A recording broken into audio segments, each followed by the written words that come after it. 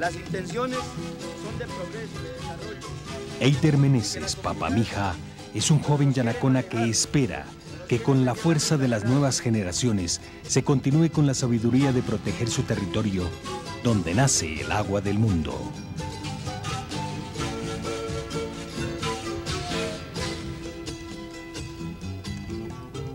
Para el pueblo yanacona, el territorio también es el todo.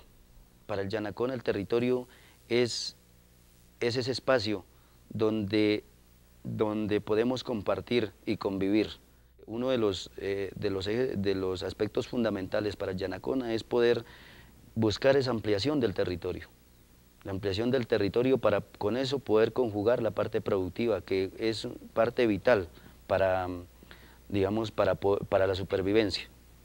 Entonces, ese es como más que todo de concebir un territorio propio y también, pues, digamos, manifestar que nosotros como yanaconas, o que los yanaconas realmente son los verdaderos guardianes del macizo colombiano, porque estamos ubicados en un sitio estratégico y que eso no se ha logrado entender. Es decir, todo el mundo habla de macizo colombiano, pero también demostramos que como autoridades, el hecho de ser los guardianes del macizo colombiano, de acuerdo a nuestra autonomía, de acuerdo a nuestras leyes, de acuerdo a nuestras costumbres y nuestras autoridades, somos los únicos en el macizo colombiano que realmente, si aplicamos todo eso, podemos llegar a conservar el macizo colombiano. Entonces acá los yanaconas somos los únicos que a través de nuestras leyes podemos conservar el bosque, podemos conservar los páramos, podemos conservar la misma fauna, la misma flora, porque de acuerdo a nuestras leyes sí lo podemos hacer.